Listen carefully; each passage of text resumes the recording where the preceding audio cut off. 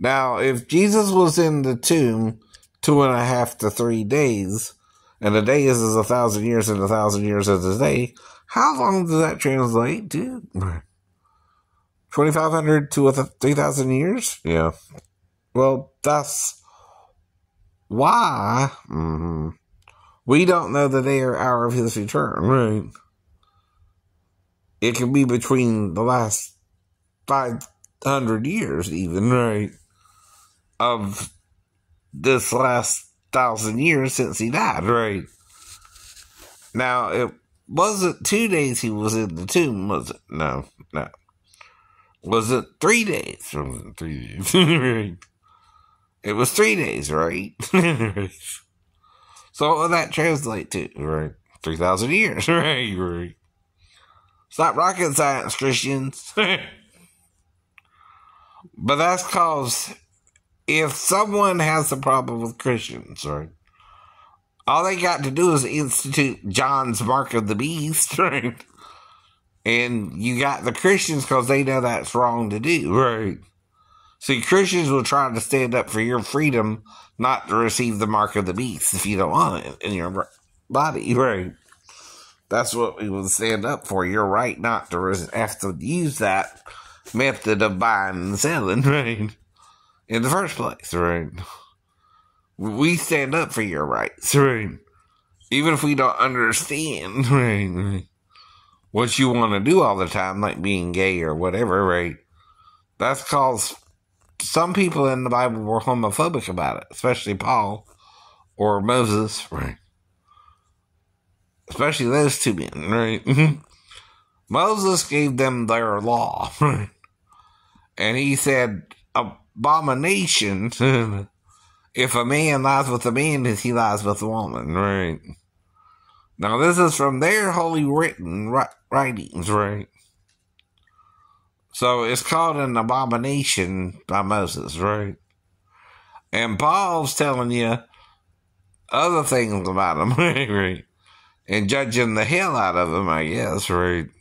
So Jesus said, judge not, lest ye be judged. That's why it gets confusing, right? Well, here's the point. I could work with a gay person, right?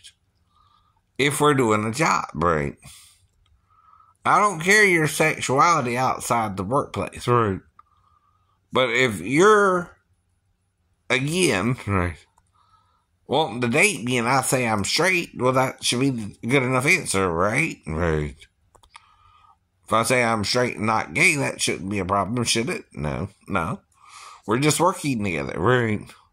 I don't want to date you, right? You don't want to date everybody you're working around, right? That's the whole point, right? But you do want to date certain people who are of age. I keep stressing that. And in Georgia, the age of consent is 16, right? Not 18 like they portray in the movies, right? Not all states have the same age of consent, fool, right?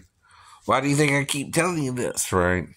You're not listening to the laws of each state. You're instead trying to imply one law for one state to all states, which you can't do. And that's going to confuse people. Mm-hmm.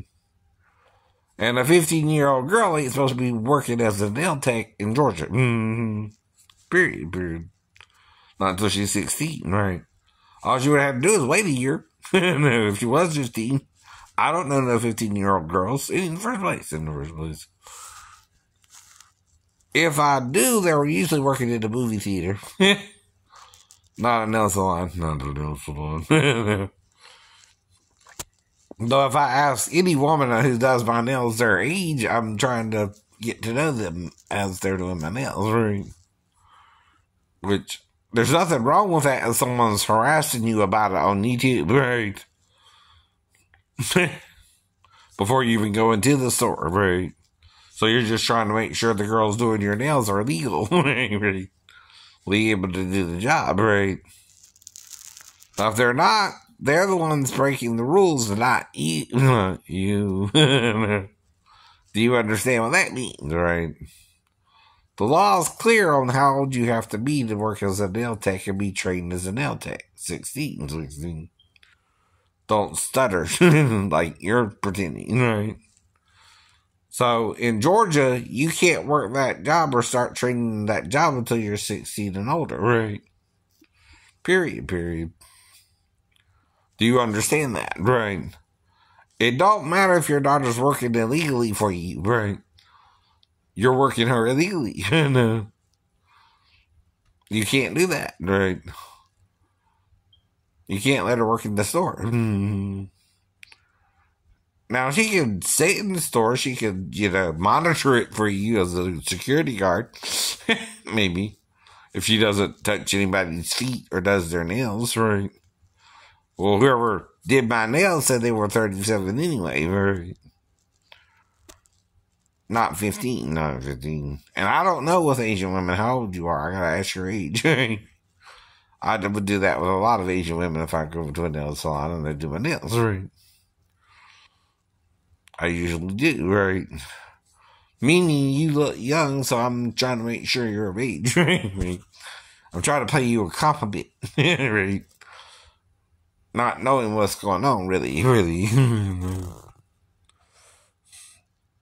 But I wasn't always mentally ill. It didn't happen until 1993, right?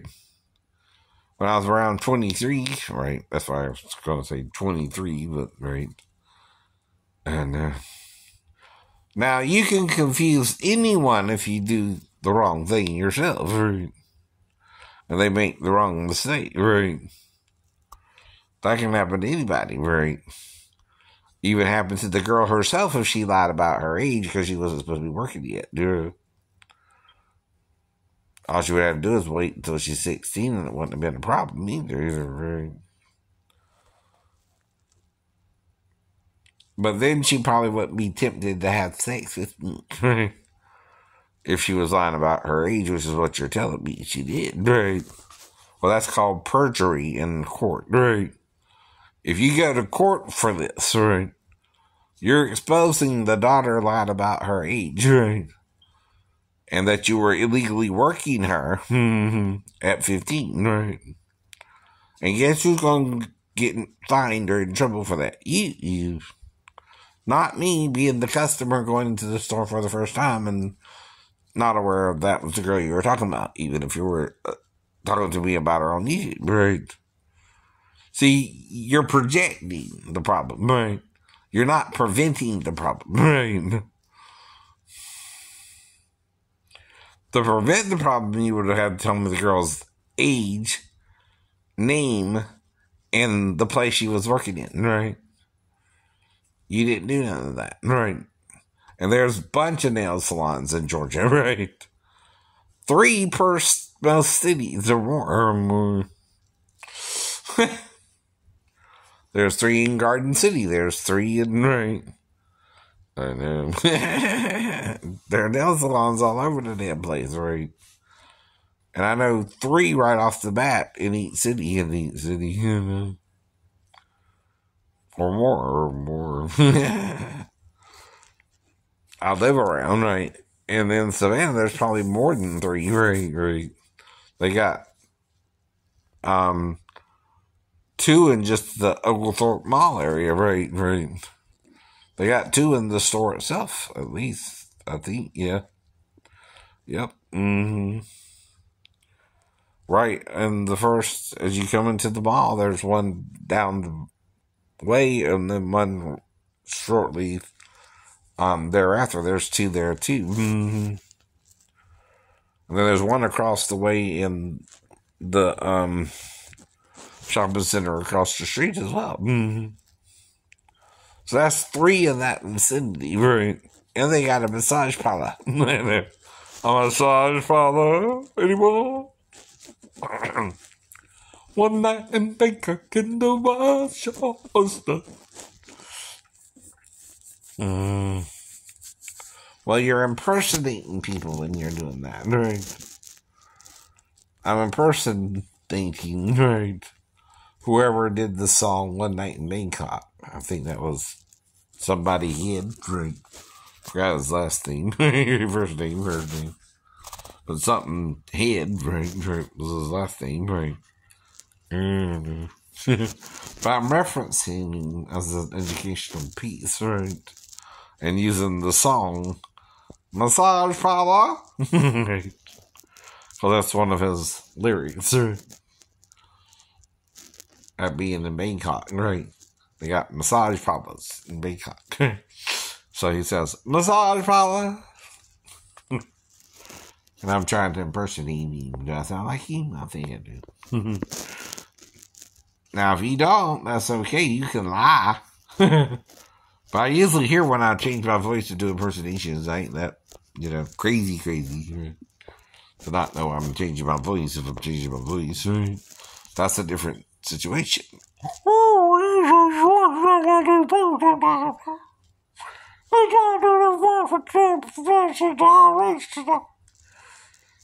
That's not my elbow. That's not my elbow.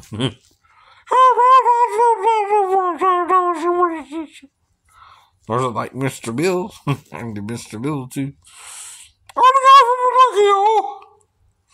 You know him.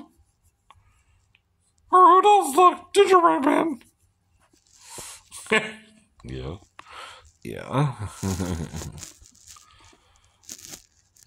Then you're delusional and on something worse than people know about, right? See, being delusional about something don't mean if you're impersonating people when you can hear yourself doing the voices, you can't hear yourself doing the voices, right? That's a different thing, right? Usually. Exactly. Bye-bye.